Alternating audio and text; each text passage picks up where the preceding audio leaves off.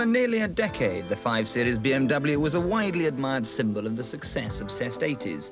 Boardroomed high flyers in their Armani suits admired the no-nonsense lines and butch aggressiveness. It became the executive chariot until a new, slippery-shaped model appeared in 1988. The most remarkable thing about the old-shaped BMW 5 Series is it still looks $1 million, even though it's been superseded by a new model. Take a look at this one with its deep black paintwork and fat alloy wheels, and you have to admit, it still looks an impressive machine. But does buying a car like this require the resources of the Duke of Westminster?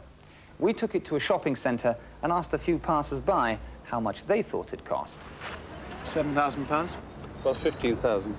Probably about 20. 1,200, something like that. 12,000, sorry. Around about 7,000, I would say. I don't know. £2,000? Don't know. She may have been guessing, but she was in fact bang on.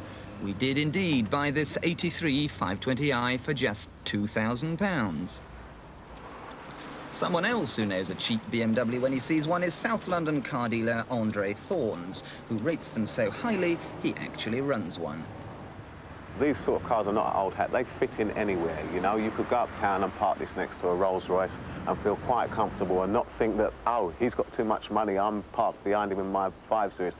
You're just as important as him in the 5 Series as he is in that Rolls Royce, because this is still a luxury car. This symbol means many things, and it means black man's wheels, brothers' motor wheels. It could mean anything, but to be quite honest, it means what you want it to mean, which is BMW, you know, and like I say, you fit in anywhere in this car. It has its own, it has its looks and it has its credibility cut out for itself, you know. It's a quite square and up-to-date gentleman's car.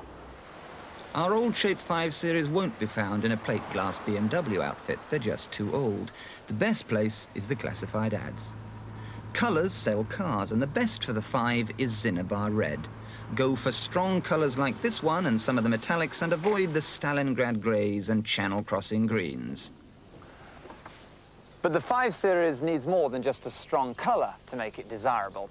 This is the bottom-of-the-range 518i, the least attractive specification because of the asthmatic 4-cylinder engine, steel wheels with hubcaps, and lack of electric windows and central locking. The 520i Lux over here, on the other hand, is the much better buy because it has the more robust 6-cylinder engine, the alloy wheels, the central locking and the electric windows. Simply put, the more it's got, the more it's going to look and feel like a BMW should. And more importantly, when you come to sell a high-specification car like this, it's going to be a question of beating off eager buyers in groups of 16.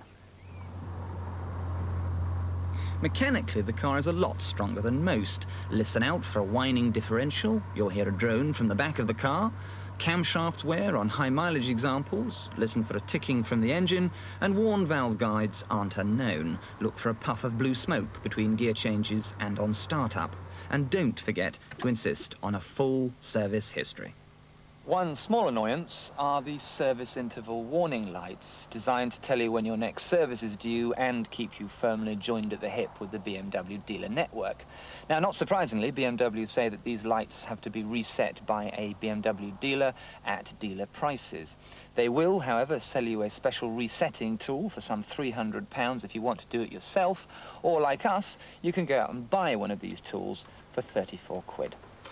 Simply plug it in, press the button for a few seconds, and presto, out go your warning lights. Alternatively, if you think 30 quid's too much, one BMW service manager we spoke to said he could put your lights out for a tenner. Things we would recommend you do buy from BMW are safety parts like brake pads, shock absorbers, and steering bushes.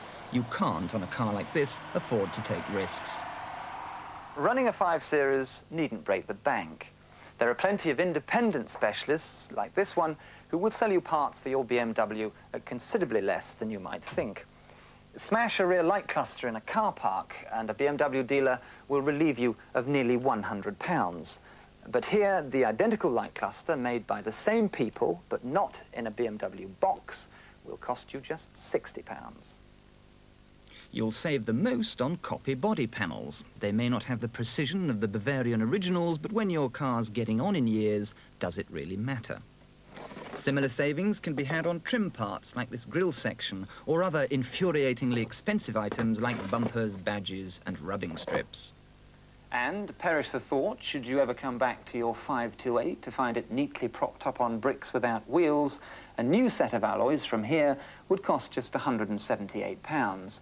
But from a BMW dealer, a new set of alloys weighs in at £890.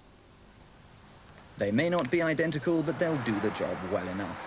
A usable 83 520i starts at around £1,750.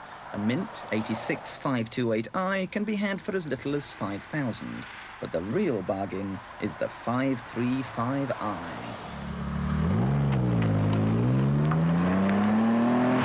It's a real 140-mile-an-hour Autobahn stormer, and at just £5,000, a lot cheaper than most people reckon.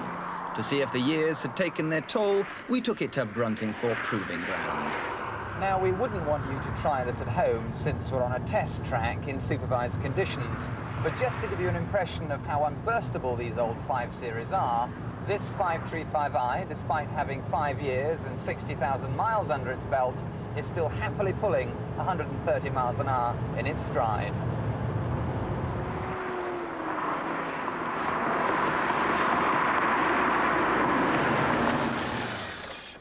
So, if you're looking for a robust and reliable, together-looking family saloon and you fancy a bit of street cred as well, then look no further than the old Shape 5 Series. You won't be disappointed.